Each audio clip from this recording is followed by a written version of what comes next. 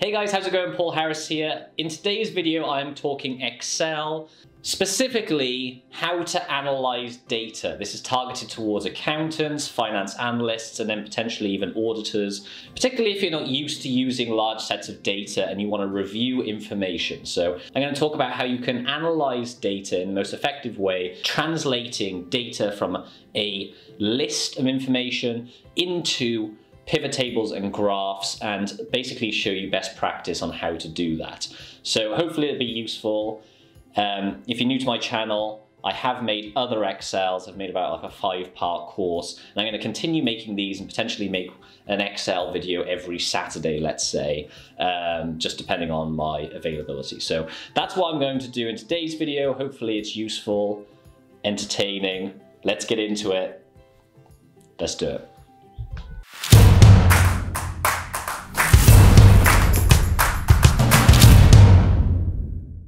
Okay, here we go. So we're in Excel. Here you see a large set of data. It's a typical set of data that you would get if you work for a company, or if you're trying to analyze numbers generally as like an auditor or as an accountant. So you'll have things like the year, the month, the quarter, the product you're reviewing, the color of the product, let's say it's just any old subcategory of the product type, the units, price, and the revenue generated. So revenue is just the units times by the price. Now, obviously here you have a large set of data, subcategories, so chairs are broken down into black, brown, grey, and then you have tables, desks.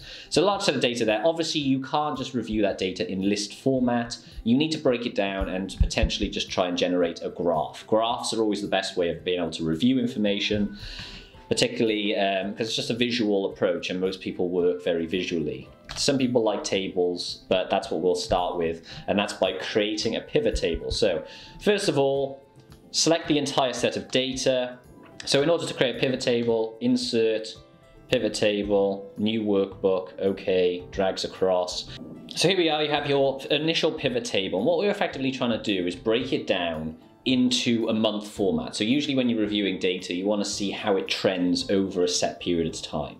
So you want to bring in the months into the columns. You want to bring in the unit, revenue, price, and you can see how it's dragged it over into column format. We want it into rows. Now, although there is the price there, that price doesn't really mean anything on a category basis because it's adding up a load of prices. Really what you want to see is the average price, and we'll call it yield. So take the price out, and the way you create this is by going, you can basically press Shift Command plus, and I think that would be Shift Control plus on a PC. And that brings up this field box. Now this is very useful because you can type in something like yield, and you can basically then create the formula off the back of other values that you already have in the table. So you want to bring in the revenue, insert field, and you want to divide that by the units. Press OK, and there all of a sudden you're going to have the yield. Now that yield is going to be representative of everything you sold in January, and it's a more representative figure of the price, isn't it? Because price, if you add it up, doesn't mean anything, but as you basically want the average, which is what we've just shown there. Now what you want to do is bring in the years, so we bring in the years into the rows, and there we have your set of data. But obviously you want to have filters here as well, because that's just a summary of all the data. The best way of doing this in a more presentable format, instead of just clicking on filters here and bring it into that box, no, is actually go to pivot table analysis and then insert slicer, and then you select the product color, okay. Then you have these nice boxes here which are a little bit more presentable than just using a little drag down box. So that's good. So the next step is you want to create graphs. This is a good step in terms of seeing how the data looks, but really you still can't really analyze the data. I mean, you could bring the values up here so they're next to each other, which is a little bit nicer. Also, you want to change, I always change the pivot table options to classic pivot table, because then it represents it like this, which is just a nicer format. And you can see here how they compare, and it's good, but it's not great. So what you want to actually do is change this into a graphical format. Now, your instinct is to obviously just create a graph off the back of the table by clicking sort of insert recommended charts. But it doesn't really work with a pivot table, particularly when you have a lot of data. So the way you want to do it is by creating a subsection of data in a table below that derives off this pivot. So one thing I just realized I need to bring in actually is the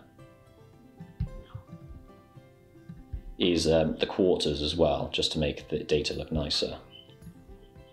So bring the quarters up here. And then you want to remove subtotals, grand totals, because they don't mean anything really. So, okay, so there we are. So there you have your set of data. So you want to create a table off the back of this.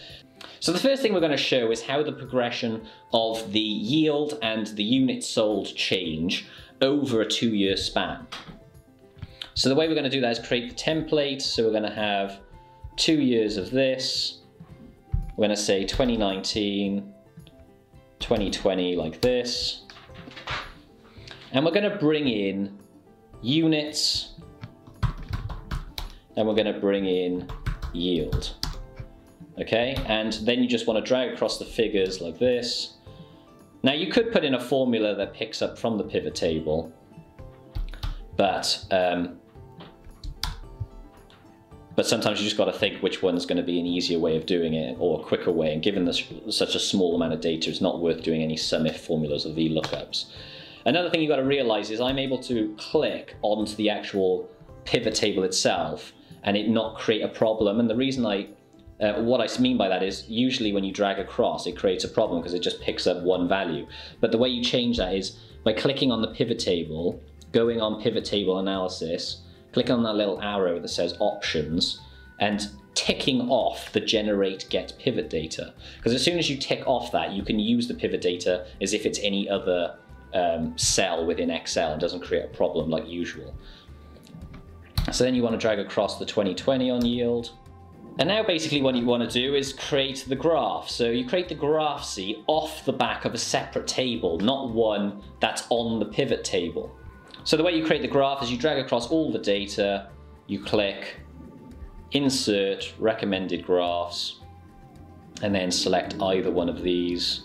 What you can see has happened, which you may not have realized, is if you start each subcategory by just having the 2019, say, at the first bar, what it does is it subcategorizes the entire set of data. And the same with the quarters. So you start the quarters on the first month of each quarter, and it creates these subsections within the graph, which is nice. Then what you want to do is obviously click on this, and you want to change chart type, combo, have it like this, and you want to then double click on the line, because the line represents yield, and you want that on a secondary axis. And all of a sudden you have a graph there, which is real nice, that starts to show you how the data is looking. Next, you want to create the second table. So the second table is just going to show you the revenue across January to December. So it's not going to show you it in a long line going from 2019 to 2020. It's going to show you January to December and how they compare on each year. So the next thing you want to do is create another table by quite simply going like this, copying the data from the revenue, and then 2019, so that's fine. And then you want to select as a formula the revenue section like this. And now simply what you do is select this data, insert, recommended charts, line graph, title this. The reason I title this one revenue is that you don't have any, it doesn't say units or yield on the other one. And there you have two graphical tables there that give you a much better idea of what's going on with the data. Now, obviously this looks a bit clunky the way that all this data is set out. So obviously you want to space it out, and what you do is just cut, which is basically Command X, and put the data somewhere else to the right where no one will see it, like this, and then take the other set of data, Control X, and then paste that, Control V over here. And there you basically have two graphs with the data that give you a lot better idea of what's going on.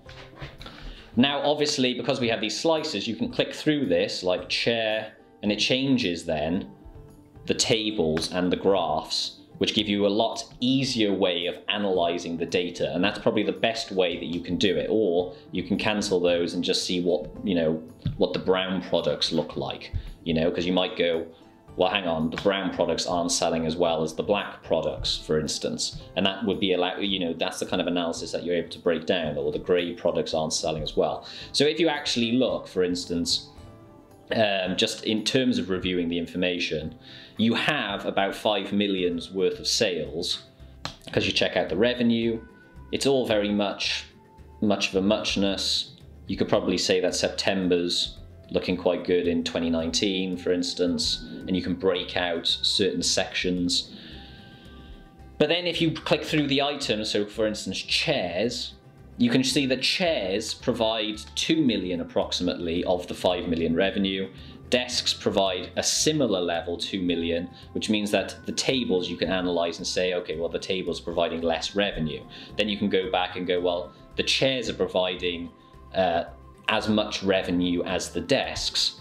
But then actually, when you look at the tonnages, we're actually selling about 200,000 units overall, and 1,400 of those units are coming from the chairs, for instance, and the desks. You can see that we're only selling 5,000 units. So that would mean the 5,000 units that you're selling at a much higher unit price.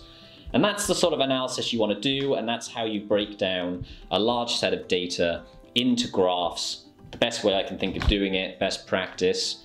It just is a lot nicer to be able to review information that way. That's it. Hopefully you found that useful, informative.